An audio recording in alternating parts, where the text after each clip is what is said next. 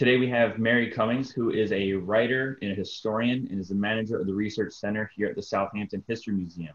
If any of you have been to the past, I believe, two talks, you're familiar with Mary and everything that she's been doing.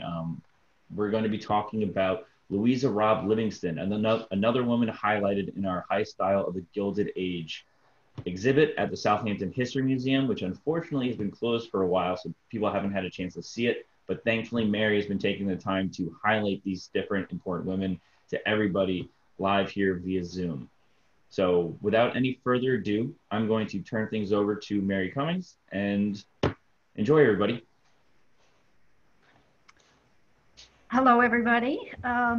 Thanks for joining me for this live online talk, co-sponsored by the Southampton History Museum and the Rogers Memorial Library.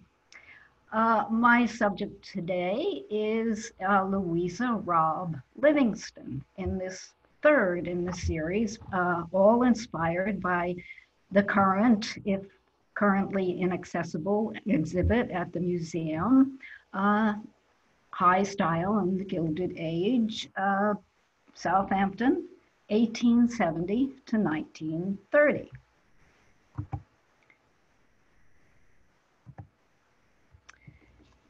In light of her later reputation as a fierce defender of old guard ways and as a sharp critic of anyone not measuring up to her standards, it's hard to believe that Louisa Robb Livingston was ever a child.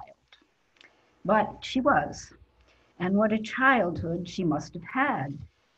In 1885, Louisa's father, J. Hamden Robb, a Harvard-educated banker and cotton merchant with a distinguished career in public service, hired the architectural firm McKim, Mead and White to design the summer cottage known as the Dolphins on the west shore of Lake Agawam. Among the earliest of the lakeside cottages, it sets a high standard for what will soon be acknowledged as the most desirable neighborhood for summering in Southampton. Louisa's mother, Cornelia Van Rensselaer Thayer Robb, a woman with an unrivaled pedigree, adds luster to the family's rank, and Louisa's aristocratic self-assurance is bred in the bone. From the time she's around 8 years old, Louisa is spending magical summers at the Dolphins, where the final decades of the 19th century see Lake Agawam develop into a lively center of activity. Looking back later, one of Louisa's contemporaries described bicycle paths running parallel to walking paths around the lake. She recalled that in the morning, the lake was, quote, a busy and gay sight as people rowed or sailed down to the beach for a swim, unquote. And she remembered that at night, with lanterns lighting the way, small boats took people back and forth visiting neighbors. On the 4th of July, a thrilling regatta was an annual event that brought out the whole village.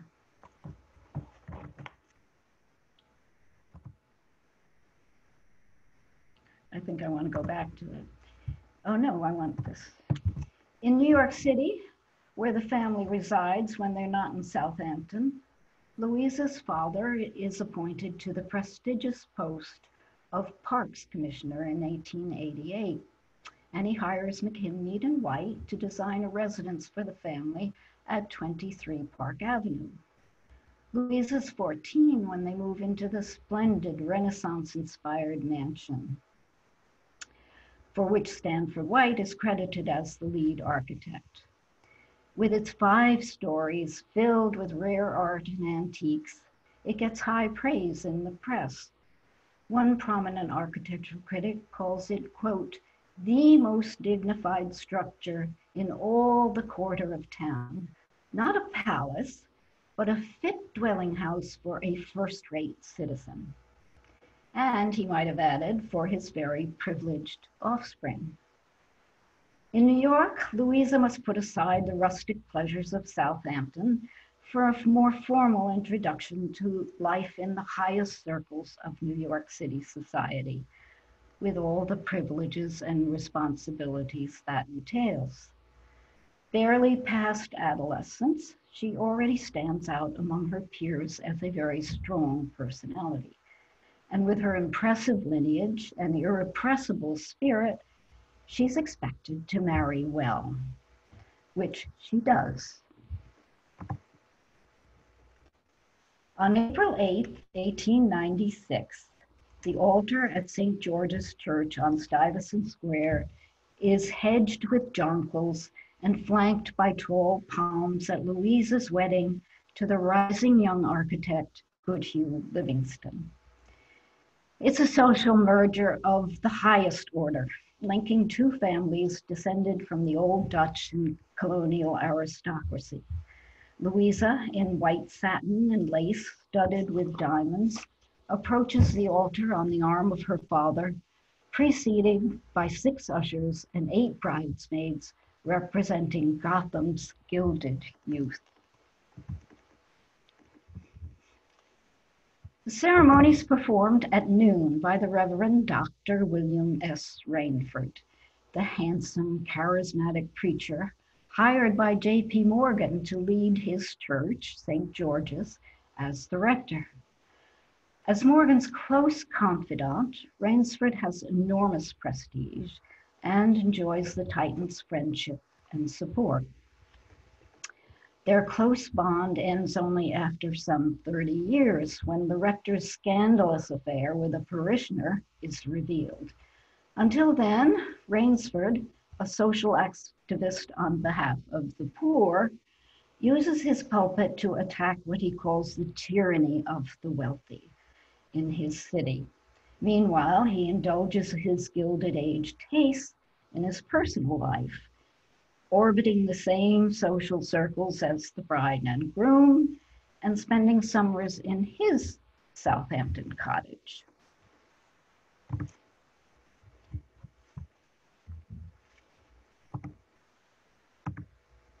Uh-oh.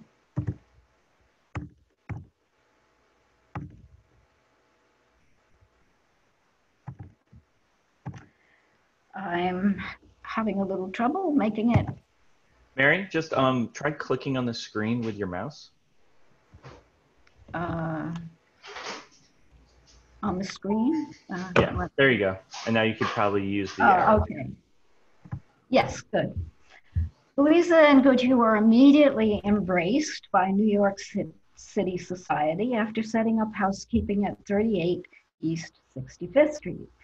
The architectural firm Goodhue had formed with partner William Trowbridge in 1894 attracts a well-heeled clientele from the Upper East Side and Wall Street, and soon earns an enviable reputation for its commercial, public, and institutional buildings, many in the Beaux-Arts style.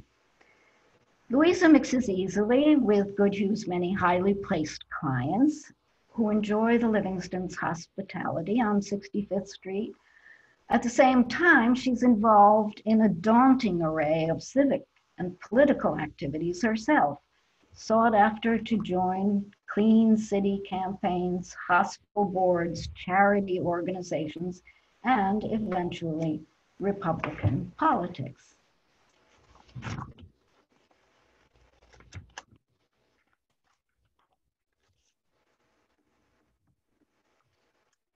Meanwhile, Trowbridge and Livingston is coming of age as a firm at the same time that New York City is acquiring its great luxury hotels, which are replacing the modest inns and boarding houses of the past.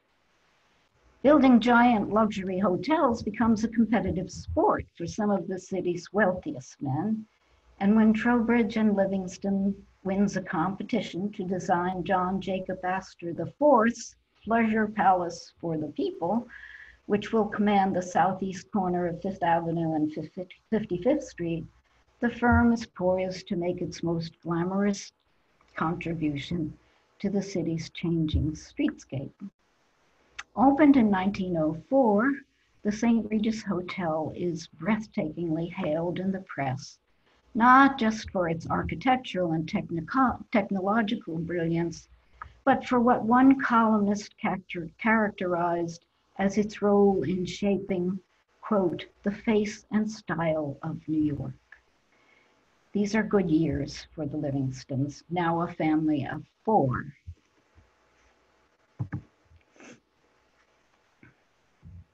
In the coming years, the firm's very visible landmarks, for which Goodhue will receive much of the credit, will include, among others, the B. Altman Building, the Equitable Trust Building, the Bank of America Building, and towards the end of his career, the Hayden Planetarium at the American Museum of Natural History.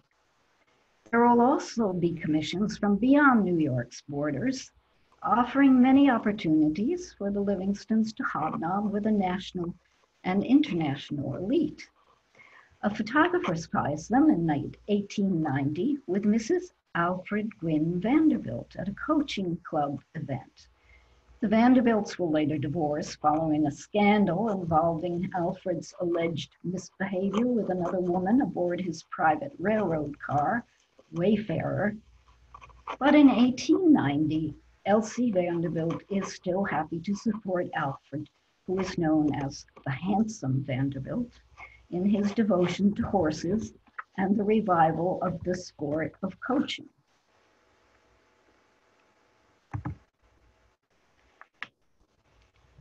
Coaching clubs are all the rage among the late 19th century elite. It's a sport that doesn't require a high degree of athleticism, but does demand great skill. Spectators, dressed to the nines, attend events at which impeccably outfitted coaching enthusiasts sit atop their perfectly painted and polished four-in-hand coaches, and with ramrod posture and immense cool, manage to control the movements of the stunning team of horses out front. There are marathons, promenades, and feats of speed and daring do. Southampton has its own devotee, many of them, in fact, including Henry Coe, whose scrapbooks at the museum are testimony to his high international stature in the world of coaching. Southampton's resident bohemian, Zella de Milo, never one to cede ground to the men, is also known to drive a four-in-hand and to careen through the village at a hair-raising clip, scattering pedestrians and inspiring this bit of verse. When Miss Zella Milo drives her tally-ho, she takes her whip and hits him a clip and makes the horses go.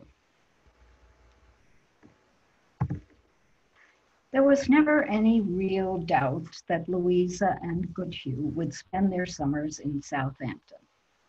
They have many options for summer accommodations in the village, and Louisa becomes a force in the summer colony of Southampton, of which she has been a part since childhood. Whoops, not much of a clubwoman, she does not look upon summer as a time to spend leisurely days with friends at one of the elite clubs that have sprouted in the now well-established resort. Instead, in 1901, she takes it upon herself, along with a small group of women, to found the Fresh Air Home for Crippled Children. It is their mission to share the benefits of sun and sea with city-bound, physically challenged children. The first year, they rent a small building to accommodate 10 residents. The second year, they rent a more suitable residence, and they make plans for a permanent facility, which will soon follow. There it is. That is the building which still stands. In 1912, now at the height of his career, Goodhue Livingston purchases 10 acres adjacent to Louisa's childhood home, the Dolphins, and designs a magnificent Georgian revival mansion for the family. Sited on the eastern part of the property, which runs from First Neck Lane to Lake Agawam, the handsome so-called cottage also commands a view of the ocean. There are stables, service buildings, and gardens on beautifully landscaped grounds that include many old trees, inspiring the mansion's name, Old Trees. Gardeners, maids, a butler, and uncounted minions are required to maintain the estate, where Louisa and Goodhue entertain the cream of international society, often mixing them with prominent local guests. At this point, Louisa is well on her way to achieving the kind of social power in Southampton epitomized by the Mrs. Astor, who ruled over New York City society in the Gilded Age. The Southampton summer colony had always had its arbiters of old guard etiquette and exclusion. They were, as writer John Corey described them, a self-appointed squadron of, quote, elderly ladies of elegant breeding who were collectively known as the Dreadnoughts. A less charitable view is found in a memoir left by Marietta Andrews, a student at the Shinnecock Hills Summer School of Art, who recalled tedious afternoon teas at which the Dreadnoughts, who called themselves patrons, presided. They were deadly affairs, she recalled, at which the women, overfed and badly dressed in bustling silks, received the young artists. She might have been describing Sarah Redwood Parrish, the dominant influence on the life of her son, Southampton's benefactor, Samuel Longstreth Parrish, and herself a social force to reckon with. Parrish's mother had entered the social stream in Southampton after moving into the McKinley and White House, which that a firm designed for her on First Neck Lane in 1889. Samuel lived with her for a time and put his charm at her disposal when she entertained at tea time, and did not find a woman to equal her in his eyes until more than 3 decades after her death, when he married for the first time at the age of 79. Because of her role as society's gatekeeper in Southampton, Louisa is sometimes described as the last of the Dreadnoughts. But she has little in common with those boring old ladies and their tedious teas. Outspoken, she often shares her strong opinions with society columnists, though it's considered unseemly for a woman of her rank to engage with the press. With advancing age, she has more and more to say, and pundits of the social pages delight in her tart comments and pithy observations. So quotable is she that many of her pointed pronouncements live on in chronicles of Gilded Age society. Among those for whom she reserves her greatest scorn are those with money, but neither taste nor restraint. Nothing offends her more than the ostentatious display of wealth, though she, of course, lives in the most luxurious surroundings. The difference, she would insist, is that hers are tasteful surroundings. Southampton has footmen, she acknowledges at one point, but, she sniffs, we've never had footmen in knee breeches. And though she can be kindly in exercising her power over which candidates will succeed in piercing the tight circle of Southampton society, no one who has nothing more than money and social ambition to commend them will get through the gate. It isn't until 1941 that Louisa is obliged to let the last of her tasteful footmen go. They had to go to war, she explains, then adds, and after it was over, my butler said not to even try to get any more. There are very few of us left, she says, repeating a perennial old guard lament. We've opened the doors, you know, she says. The rest are very dear and sweet, and they are lovely people, but it isn't the same thing at all. The Livingstons spend their summers at Old Trees for almost 40 years, a long reign for Southampton's irrepressible grande dame of the old guard. She survives her husband by nearly 10 years, and when she dies in 1960, at the age of 83, Southampton mourns the loss of her queen. And that is where I conclude.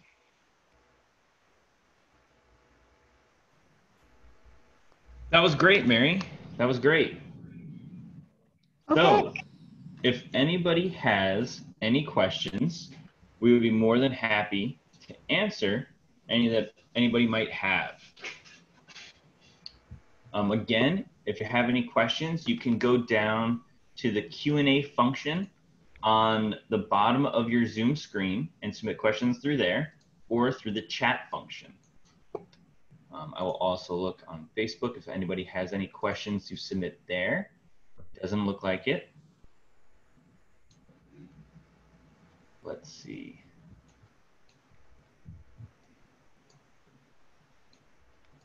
All right, well, if not anybody has any questions, we want to thank everybody for joining us today for this talk. And we also want to remind everybody about a couple of our programs that are coming up in the future.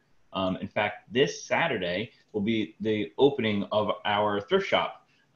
We weren't sure if we were going to be able to open it this year, but actually this Saturday, the 27th, from 11 a.m. to 5 p.m., the Carriage House thrift shop will be open. We will require you to wear masks inside, and we'll be limiting the amount of people that can come in, but please feel free to come by during the day. Hopefully it's nice and bright like it is today. And if you need to wait before you come inside, you can walk around the yard and check out our property. We do have a few questions. First, when did the homes on Gin Lane begin to appear?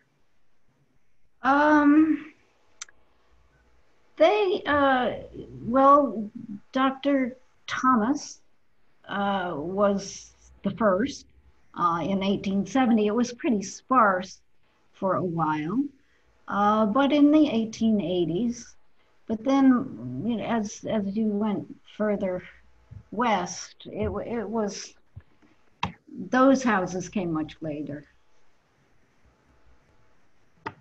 And then we had another person, not a question, but a comment from Kathleen Hendrickson, saying, just to thank you, Mary, I greatly enjoy this series. Well, how nice, thank you. And then we have a few more questions. Where is her grave? So we see a picture of it there, but is that in Southampton anywhere? Yeah, or? That's in Southampton, in the Southampton Cemetery. That's the main one. There are two side by side off 39. Yeah. And then is her summer home still there? Yes, that's there. So both the one, her childhood summer home is there, the Dolphins, and Old Trees is there. Okay.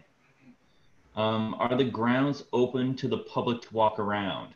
So I imagine that is asking about the museum. And yes, our grounds at the museum are open to the public. You can feel free to come by and walk around whenever you please. Another person saying, thank you, Mary, for the presentation. And another person asking, any of her descendants still around in Southampton? I don't think so. In the 90s, I spoke with her son, Goodhue Livingston Jr., who lived in Wainscott. Okay. I don't know of any. Maybe there could be, but I don't know of any. He has since died. Gotcha. All right. And then we had a few more people saying thanks and great lecture, great talk. And somebody asking, when will the museum be opening? These talks are so interesting. Thank you. So we're not exactly sure when exactly the museum will be officially opening. I believe we're shooting for July 8th. It will most likely be appointment only.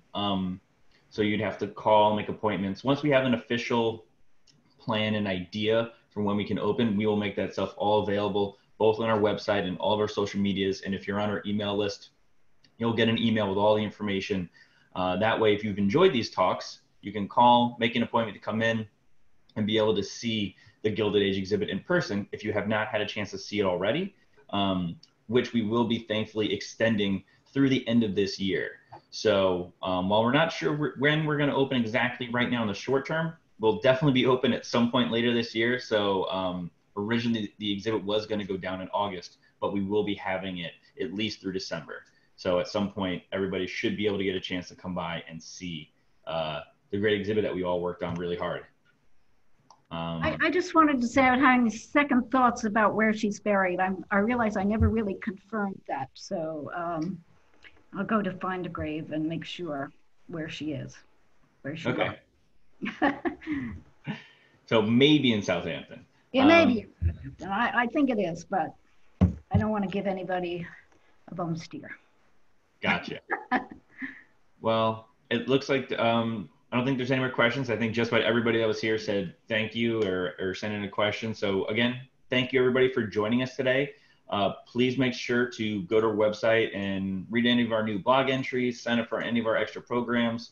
Like I said, the thrift shop is opening this weekend. So please come by and check that out. And our next program that we're going to be doing is Cooking with the Countess. Mrs. Psalm, who will be showing us all how to make a really great coleslaw. And that'll be next Thursday here at 11 a.m. live on Zoom.